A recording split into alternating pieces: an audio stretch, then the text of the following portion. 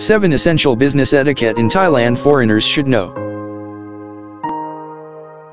Foreigners planning to come to the country to start a business and build a network should learn and practice the business etiquette in Thailand to make it easier for them to look for and impress local business partners, create strong relationships, and obtain the goals they have set for themselves and their business. Here are 7 vital business etiquette in Thailand foreigners need to know. 1. Greetings. People in the country greet each other with the traditional way greeting. To perform this greeting, one has to raise his or her hands in a prayer position and slightly bow his or her head.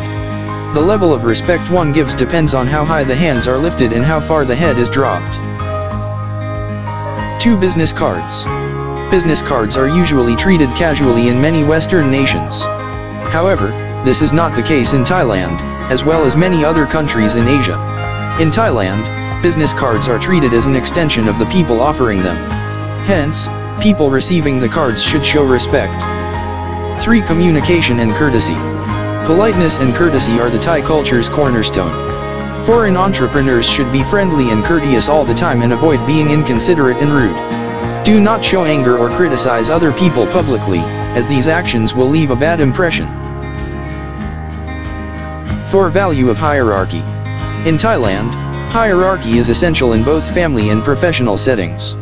Demonstrating the proper respect for a person and their status is a major aspect of forging successful and strong relationships. Thai people will usually ask several questions when they meet someone for the first time to know where their place is in the hierarchy. Therefore, foreigners should prepare themselves and not panic when bombarded with a series of questions by the locals. 5. Significance of relationships. Relationships are essential when doing business in the country. Foreign entrepreneurs who wish to build a network and get strong partnerships should invest their time in building personal connections and relationships. The main way to build these relationships is to bring the other person out for a meal or drinks and get to know them while having a good time together. 6. Meetings decorum. When dealing with local business partners, foreign entrepreneurs should confirm the meeting one day before showing up punctually. Honoring an engagement is a sign of courtesy and respect. Failing to do so will leave a bad impression. 7. Business dress code. Appearance is essential in the country. The locals dress classy and fashionably, so foreigners should do the same. Nonetheless, they should also be somewhat conservative. For the men, a dark suit with a white, long-sleeve dress shirt and tie is fine. While the ladies have slightly more flexibility with colors, they should avoid bright red outfits.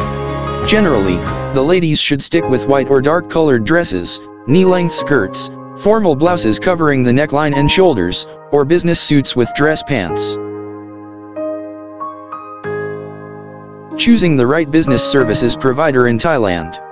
Foreigners intending to establish a business in Thailand should engage with professional business services providers, such as Reliance Consulting, to streamline the company registration process and ensure they stay compliant with the country's current regulations.